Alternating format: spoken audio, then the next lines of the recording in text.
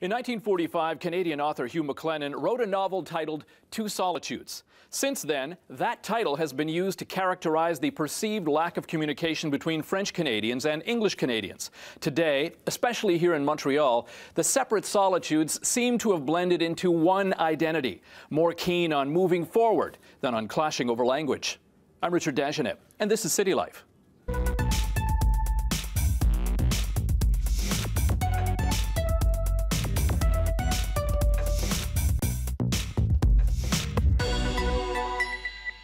For three-quarters of a century, it's been the go-to label. The reality of Two Solitudes has been blamed for everything from cultural misunderstandings to the sovereignty movement.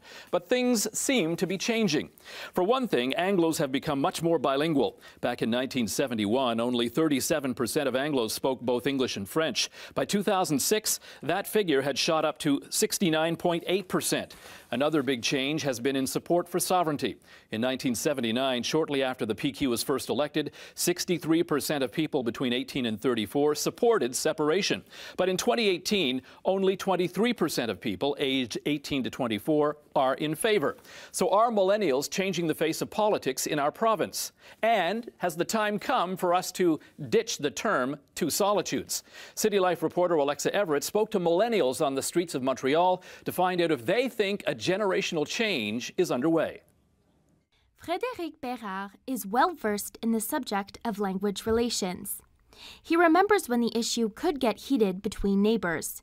But he says his 17-year-old daughter hasn't run into those problems. It's much better today as it was like even 15 years ago, right? I think that we achieved some sort of a peace, social peace about language issues. He still wants French to be the dénominateur commun, and says the city's newfound peace doesn't change that. If anything, it helps. I think that those students, as I said, merge much better together than we did in the past. But one of the reasons for that is that the Anglophones in Quebec, that generation, I mean, they learn French, they speak French, they like French. Not saying that the Anglophones in the past did not like French, but they did not have the same relationship, right? While the language divide may be shrinking, Montreal millennials do see a split when it comes to culture. Anglophones in Canada and Montreal are more American than Canadian, and Francophones are, like Quebecers. Millennials' thoughts on Quebec's Two Solitudes seems to remain split, and many point to this as an improvement. Anglophones and Francophones would have different cultures, right? So from time to time, I feel like it would clash against each other and whatsoever, but I don't think they would dislike each other whatsoever. I don't believe there's a division, but I do believe that there's a difference, and that sometimes you tend to approach people who would have the same culture as you. There are still some issues that tend to divide Anglos and Francos, like education. There's just a lot of separation between the two groups. I think it has mostly to do with the education system, where they streamline any French speaker or any immigrant into the French system, and English people try and hold on to their rights to go to English school. But speaking to millennials in Montreal, the tone seems to be a lot more about conciliation than confrontation. I understand French, yet I don't speak it, but I don't think there's a division. Just in my workplace, in my school, sure there's people who speak French and English, but they all manage to work together. It's not as if you have Francophones working on one side, English on the other. It's from my experience in Montreal, we've always found a way to just coexist and work together in a positive manner. There's a division, but I don't feel it because I'm bilingual. If you're bilingual, you don't really feel it as much. And it's that knowledge of the other language that many point out as the key to continuing to shrink the gap between the communities. If we overcome the language barrier, I'm pretty sure our cultures, our communities will mesh a lot better. But right now, it's just a language barrier is so relevant. It's difficult to kind of fuse these groups. For now, Bérard says some sort of divide between the city's Anglophones and Francophones is natural. But the term Two Solitudes may no longer be the expression used to describe the city's population. It's normal to have, resemblance and want to get together with some of the people who speak your language. Perfectly normal. But as of today, I think that they switch French to English so easily and so often during the same day that for maybe not most of them, but some of them, I mean, they don't know if they're mostly Anglophone or Francophone right now because we have mixed marriage as well. So for me, I mean, that's the best situation that we could achieve. Alexa Everett, CityLife, Ville-Marie. I'm joined now by Rémi Francoeur. He is a former political strategist in the U.S., which has got me curious, Rémi. How did you end up in Quebec? Well, I have family from here. My parents are from a small town of Gramay next to Shawinigan. And my maternal language my mother tongue is French. So you learned French in the U.S.? Yes. Okay. There can't be many of you around? There's a handful that I know of, that's excluding the border areas, but under the age of 45 or 50, there's not many at all. Okay, so what state are we talking? Manchester, New Hampshire. Okay. And what lured you up to Quebec? Just one, being able to speak French, being able to live my life in the culture that I grew up in. I can identify with both, being very American and let's say a New Englander, and also the French culture that we grew up with from my family that moved from Quebec in the 60s. Had you sort of followed the politics of Quebec and the social, the cultural aspects of Quebec from down south? The political side, yes, since the early 2000s, and culturally, for a while, our cultural references in terms of pop culture stopped in the mid-60s, and then they picked up again in the late 90s. Okay, so when you came up here, you had an idea of what we were about? Yes. Yeah. So what did you observe when you first came up here, and what things would you say have changed since you've been up here? Well, to start with, it's not what we're about. It's sort of like coming home for me, but never having lived here, but also being new and not from here. So there is an acclimation. When I think of two solitudes, I think of the terminology, the business terminology of silos. And yes, that was very much the case from the témoignages, the things that my relatives or their friends, my relatives that still live here had told me. But it's changed a lot. But there are still a lot of cases of the two solitudes in Montreal. And what would you say, is it more generation that is the reason there are still cases of two solitudes, would you say? I don't think completely. I think it's very much based on those who find themselves with anything related to public relations, marketing, communications, very well aware of politics, that are very aware. But I have come across cases where there's a marketing manager that has always lived in Montreal or has lived in Montreal for a long, long time, for years, and who doesn't know who Guy Lepage is or MAtv. And they're used in a lot of commercials and advertisements. Yeah. So how would you say things have evolved, though, since you've been here linguistically in Montreal? Almost all Anglophones I know are bilingual, or at least have a functional French. I think that's beautiful because you're living. It's good to be aware of the other culture that you're living with. And most French people in Montreal are Francophones. I think almost all that I know speak a functional form of English. So everyone understands everybody else. And do you feel that, what were you going to say? I was going to say that from what I've heard and been told and seen on footage, there's not as much, it's not even close to the friction that there was between communities as there was 30 to 50 years ago. And is that, I mean, I would probably explain that by saying, yeah, I guess a shift in priorities from one generation to the next generation. I'm not sure if you would agree with that explanation. I think coming from the political side of things and also the public relations aspect, there's a lot more people who are exposed, and I think the internet helps. They're exposed to different news outlets, and also that are aware of musicians or artists from we'll say the other side. Mm-hmm. But I still think there's a good minority percentage, a small percentage, that really have not much of a clue what goes on the other side. Mm-hmm. And how do we fix that? And what's the importance of fixing that? I think education, maybe exchanging professors. This is ideas that are thrown out there without much backing and knowing how that would affect school system. But I think just exposure and finding different ways to get it, getting both sides to be exposed. I think there's to each other. Yes, but I think the francophones are a lot more aware of what's called the rest of Canada, and we'll just reference Tragically Hip, or who else are big Canadians, English Canadians. But English Canadians, I think the percentage is a lot. It's not close in terms of it's still high. There's a lot.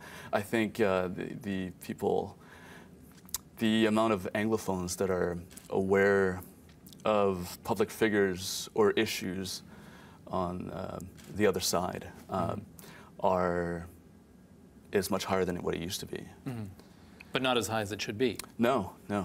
And no, I think it's odd that a city like Providence that has 38, it's either 32.8 or 38.2% Hispanic or Spanish-speaking population. There's nobody there greeting anybody by "Hi, Ola," or there's. I think there's a big. I think it's ironic that in most other Canadian cities that there isn't. I think people talk to each other a lot more in Montreal, even considering that it's the second largest French metropolitan in the world. Mm. The capital is not fully bilingual. Mm. But I think we're lucky because being in Montreal, it's very unique. I think it's in many ways, the most unique place in North America. Yeah. Yeah, for Montrealers who've grown up here, we know we're lucky. Yeah. Rémi Francoeur, thank you so much for speaking with us. Thank you. Merci. We'd love to hear from you. You can email us at citylife@matv.ca. We're on Facebook at CityLife MAtv. And hashtag CityLifeMatv to reach us on Twitter.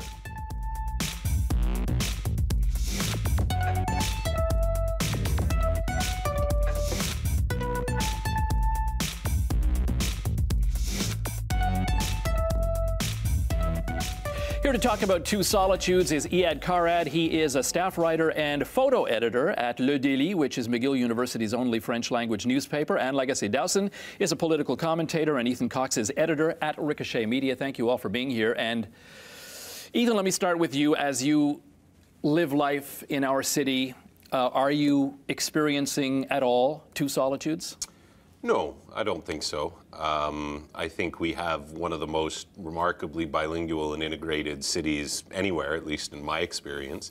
And I think that the linguistic tensions that were obviously heightened around the 1995 referendum and before that 1980 have calmed down a lot. And I think fundamentally, we had our politics in this province for so long be on somewhat of a parallel track to the rest of the world, where politics was divided based on whether you were a federalist or a sovereigntist, as opposed to on a left-right division that we see in most places. And I think what we've seen in the last number of years with the appeal of sovereignty diminishing is a realignment of our politics back to a sort of more traditional left-right axis. And I think that's the basis on which we see the debates that unfold today, not on the basis of a sovereigntist camp and a federalist camp, but a progressive and a reactionary camp. Mm-hmm. So that change, Iyad, would you say that's a generational thing? I don't think so. I think that today Two Solitudes can be still experienced. On this specific term of Two Solitudes, I'd like to make a point. Mm-hmm. I think we always saw has a duality, French, English. But I think that in 2019, we can say that there is literally a galaxy of solitude, in the sense that we always neglect indigenous people, indigenous language in this very debate.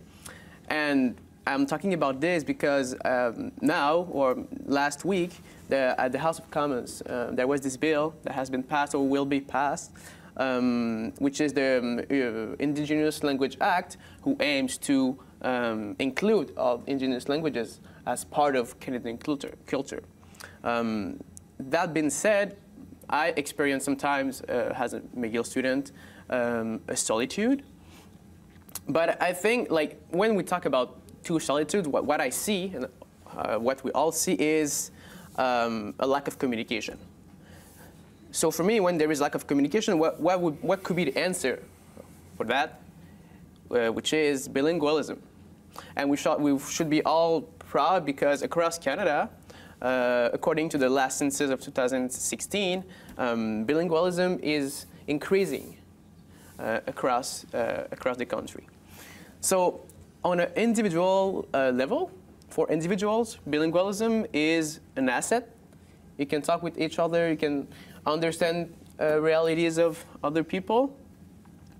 But my point is, from my perspective, institutional bilingualism can be detrimental for Francophone culture. And how could I define institutional bilingualism? Is not only when an organization operates in French or in English. It's much more an intangible concept for me. Mm-hmm. It's much more a feeling. It's when you are evolving in an environment when you feel that bilingualism is taken for granted. In an institutional setting? Or it can be an environment, a room, or a school. As McGill, well, McGill is an Anglophone institution, so of course, we think that people will be able to speak in English nor in French. But if you want to add something, we can go. And so what do you see? I mean, in terms of the reality out there. Among other things at McGill is that there are a fair number of Francophones. Like I think the number I've heard is 1 in 5 students. Yeah, 20% of students are and Francophone. Increasing numbers of faculty and administrators too. So it's an Anglophone institution, but with a very open attitude to Francophones. And I think the same could be said of many other institutions, Francophone universities among them, although perhaps not to the same degree or depending on the institution. But in what I observe is that more and more Anglos are bilingual. There's more usage, more crossing over the linguistic divide. There's much less of a malaise. In the days when you'll remember the so-called angry phones and the Equality Party and the victory of the PQ in the late 70s, I think most people are reconciled to Law 101 and the necessity of learning school. There's French at school. There's more and more immersion programs. I think sometimes it rears its ugly head. Every once in a while, you might say something to somebody like bonjour, hi, if you remember the dispute around that. So you sometimes might rub people the wrong way, but generally speaking, I think that the tension has dropped. I agree with Ethan on that. Is that a generational thing, do you think? I think to a large extent it is. I think the people who are resistant are the older generations on both sides of the linguistic divide, the older Francophones and the older Anglophones, especially the older Anglophones, I would say. But there are 4 million unilingual Francophones in Quebec. That's a lot of people who only speak French. They're not all in the regions either. Many of them are in urban centers. And there are fewer and fewer unilingual Anglos, just statistically if you look at the numbers. So it's a social experiment, a linguistic and cultural experiment that is largely successful, I would say. Most of us accept that our kids have to speak French. My kids are in immersion. What I find sometimes sad is that they speak the language, but they are not as fully knowledgeable as I would like of the culture, what's actually going on in the culture, who the main cultural figures are, the political figures. So I try and compensate for that by forcing them to watch Tout le monde en parle and whatever. Like I make an effort to bring the devoir into the house and that kind of thing. Because I think linguistic competence is one thing, cultural knowledge is also critical. Mm-hmm. And cultural knowledge would still qualify under the heading of a solitude, I guess. Yeah, to some extent. I think that's the last frontier of a fully integrated culture, is that Francophones have to know a lot about Anglo culture because they are surrounded by it. Mm-hmm. We, the Anglos, need to know more, I think, generally about Francophone culture, Francophone politics, certain susceptibilities that are important to understand. Things like the headscarf issue, which is, there's a clear linguistic divide on that, and there's reasons for that. And it's sometimes easier to understand it when you know a little bit more about the cultural background. You agree, Ethan?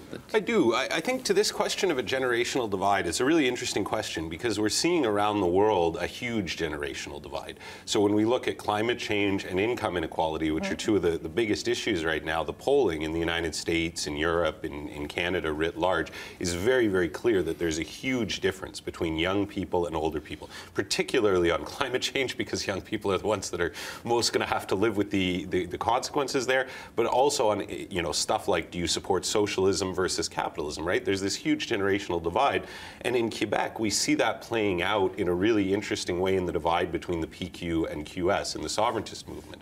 That these are sort of two very different views of sovereignty and of Quebecois identity and nationhood, and it's very generational. The PQ's preoccupation with immigration being a problem, with members of minority religious communities and what they wear, this is stuff that plays really well to the 60-plus set in the regions, and it's stuff that is poison to young voters. And so that's what so much of, especially since the Charter of Values, so much of the growth of QS has been from young people saying, you know, maybe I'm a sovereigntist, but my primary preoccupation is in building a more just society, is in focusing on expanding social programs, on redistribution, on tackling income inequality, on tackling climate change seriously. And these are bigger priorities than the debates of my parents or my grandparents about language and being angry at each other constantly. So I think, you know, there is a generational divide around the world, and I think in Quebec that plays out very clearly, where we see the emerging priorities of a younger generation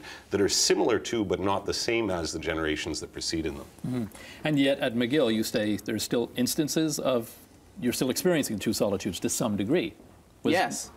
You know, well, at Which McGill, I think me. McGill does have like a policy on quality of French and use of French. For example, we can give our homeworks or do our exam in French. I think it's well respected, but still in some classes this is not always the case. And just to come back at what he was saying, I think that there is indeed a paradigm shift. I think that the ideal of independence now is maybe seen more through social ideals. So younger people could be interested through independence only if there is like an idealistic view of society. And you talk about socialism in Québec Solidaire, they are really promoting that. My point I want to make today, we talk about bilingualism. It's increasing and it's good. But for me, bilingualism nowadays still means English.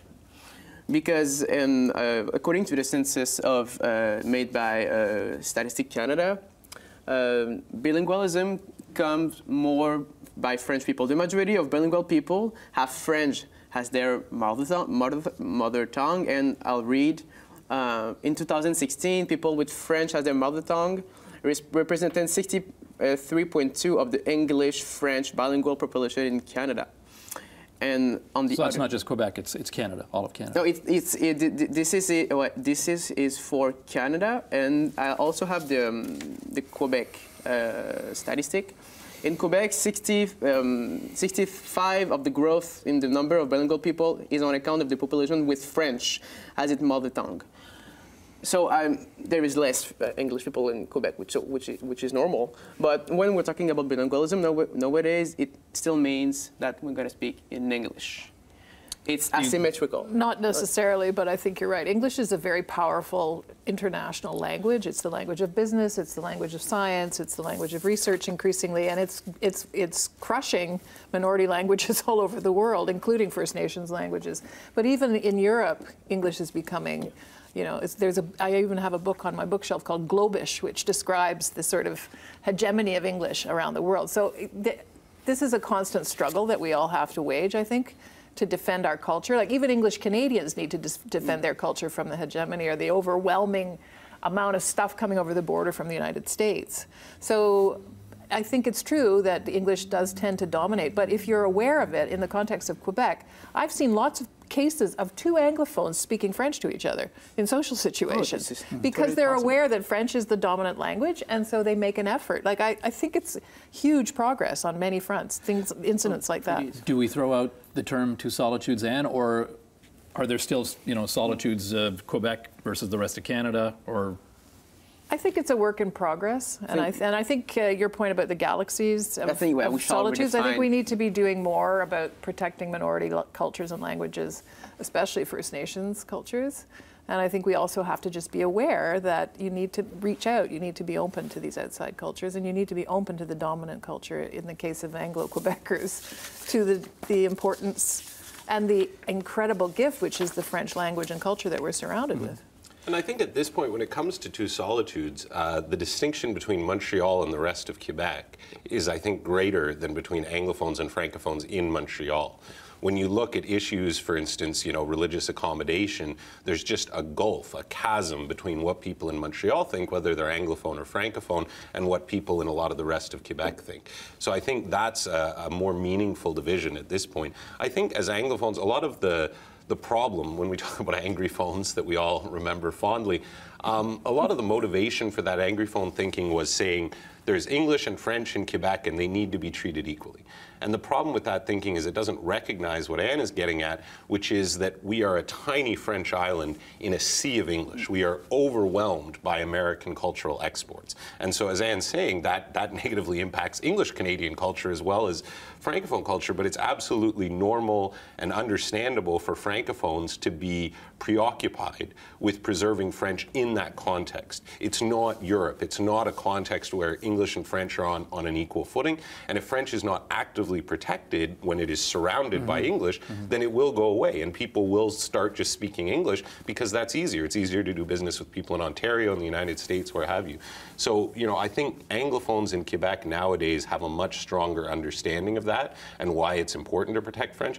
I don't think many of the Anglophones that I know socially would argue at this point with protecting French and the importance of doing that. I think they might quibble with the means of doing it, but I think that the fact of the importance of protecting the French language and keeping it as the dominant language in Quebec is something that Anglophones have assimilated.